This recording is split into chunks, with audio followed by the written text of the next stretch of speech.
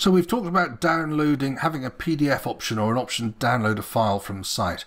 So there is an actual option within Weebly for you to do this. So you can actually go and drag down file and embed that wherever you want it in the site. And then you click on that box once you've got it in the location you want it. You can align it left or right, the file document. You put in the file name. Now, when you choose a file that you want there, it'll automatically fill in the file name, but then you can change that afterwards. And then you find a file that you want to associate with that particular link. And there we are. So they can click on that to download it. It's not very pretty. So I'm not very keen on that.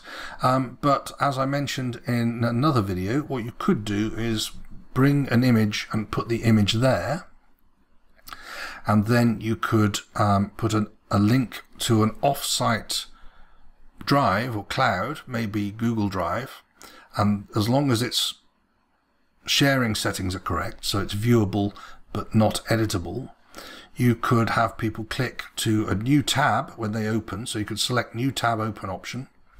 It would open a new tab, show them on Google Drive, and they could download from Google Drive, and they'd still have your original tab open they can go back to on your website. So that is perhaps a neater way of doing it. So you just need a cloud option in order to get to offer that particular service. And that's where you'd put the Google Drive URL, sharing URL, and you're away. Okay, that's another way to share PDFs.